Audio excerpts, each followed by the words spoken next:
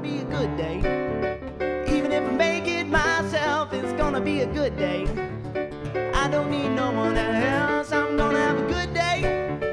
Nothing wrong I could do, I'm gonna have a good day. Hope you have a good day too. Good morning, I'm Trish Pahanik, and this is Cynopsis, your first early morning briefing. It's Friday, February 2nd, 2007, and here is today's top story. Well, with the appointment of Greg Meidel as its new president just a couple of weeks ago, MyNetwork TV is making yet another change, this time to its primetime schedule. As of March 8th, MyNetwork TV will air telenovelas on just 2 nights per week and will add an International Fight League's Total Impact and 2 movie nights.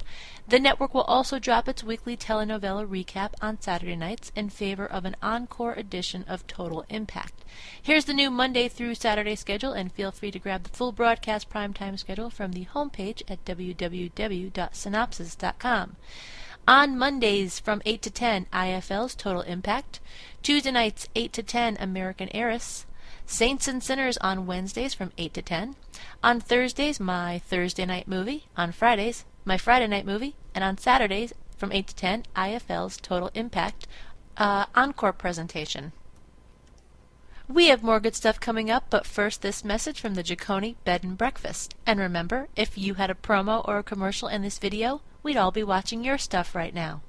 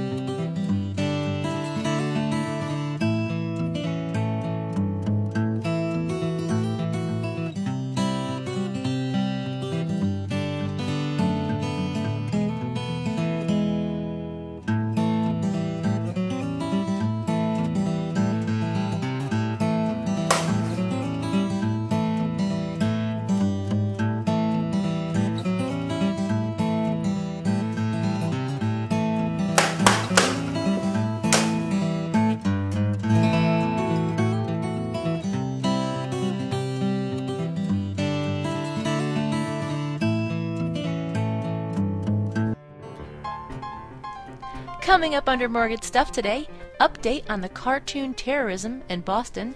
Dr. Keith Ablow will not return next season.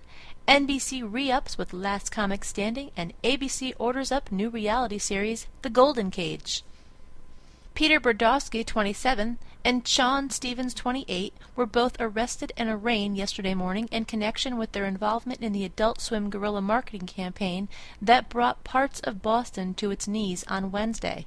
The duo were charged with placing a hoax device and disorderly conduct. Brodowski said, quote, "I find it kind of ridiculous that they're making these statements on TV, that we must not be safe from terrorism because they were up there for 3 weeks and no one noticed. It's pretty commonsensical to look at them and say, this is a piece of art and installation," unquote. The same marketing plan was deployed in 10 other cities, including New York, LA, Chicago, Atlanta, San Francisco, and Philadelphia, with little or no reaction. In fact, the devices were removed by passerbys in some cities and are now for sale on eBay. All the fuss makes you wonder, did Adult Swim get just what they hoped for in all this publicity? You'd imagine it's got to be a check in the win column for guerrilla marketing firm interference. What remains to be seen is the potential legal and financial fallout. Warner Brothers' domestic television distribution syndicated series Dr. Keith Ablow will not return for the fall for season number 2. The show will continue to be produced and provided to stations for the remainder of the current season. The second season finale of Bravo's Top Chef Wednesday night at 10 o'clock had 2.8 million adult 18 to 49 viewers tuning in. Immediately following the series premiere of Top Design had 1.3 million adult 18 to 49 viewers, marking Bravo's biggest series premiere ever. NBC will return with a 5th season of Last Comic Standing this summer. Hosting the event will be Bill Bellamy, and talent scouts for this round will include Kathleen Madigan, Ant, and former comic contestant Alonzo Bodden. The show will have a decided international flavor this time, as it holds auditions in London, Montreal, and Sydney, as well as several U.S. cities. On to production and development. The New York-based independent production company, Engel Entertainment, will produce a new series for Discovery Health entitled Get Fresh with Sarah Snow. The 18-episode half-hour show has the natural living expert showing viewers how to create a healthier lifestyle through small, easy changes. Get Fresh will air on Thursdays at 8 o'clock. BBC America has a new 6-episode drama series in the works called Whistleblower, from Carnival for ITV and BBC America. The plot centers on 2 lawyers who uncover a secret government policy involving deals with suspected terrorists, and they decide to leave behind their legal careers to help the people who exposed the cover-up. ABC has a new reality project in the works called The Golden Cage, from executive producer John DeMol and his Talpa Productions, reports Variety. The game is pretty simple. 10 contestants live in a high-end mansion with all the trappings of the filthy rich: servants, lavish parties, great food, etc. The thing is, they can't leave. Competitions won during the course of their stay provide them with visits from family and opportunities to leave the house for a short time. How long the game lasts is entirely up to the 10 contestants, because to win the game, you have to be the last one living in the house, and the winner gets the house and a cash prize. Players leave the game either of their own accord or when all the other members of the house vote them out in a bi-monthly firing session. If this all sounds a little like Big Brother but with money, it is. DeMol created the original Big Brother in Holland more than 10 years ago, and Big Brother's first title was The Golden Cage. ABC has cast Rachel Lefay. I don't speak French that well, or actually not at all. They've cast him in its David E. Kelley drama pilot Life on Mars from 20th Century Fox TV. The story is about a detective who transports himself back in time to 1972 to find his kidnapped girlfriend. Lefay plays a cop in the 1972 police department who befriends the detective. The NBC drama pilot MONY, about a public advocate in New York who temporarily becomes the mayor of the city, has cast Bobby Cannavale in the lead role.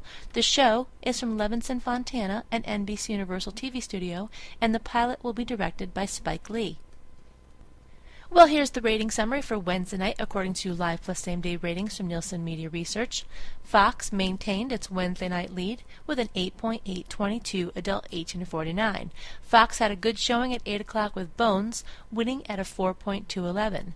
Then at 9, Fox surpassed the rest with American Idol delivering a 13.431. NBC came out on top at 10 with a new episode of Medium at a 3.49, just a little in front of CBS Encore of CSI New York at a 3.28. Today's Daily Myth: rubbing lip balm on a Scranton standardized test sheet will produce the perfect score. Bad rumor. This was started years ago when it suggested if you rub lip balm or lipstick anywhere on the standardized testing answer sheet, it fouls up the machine, therefore marking all the answers correct.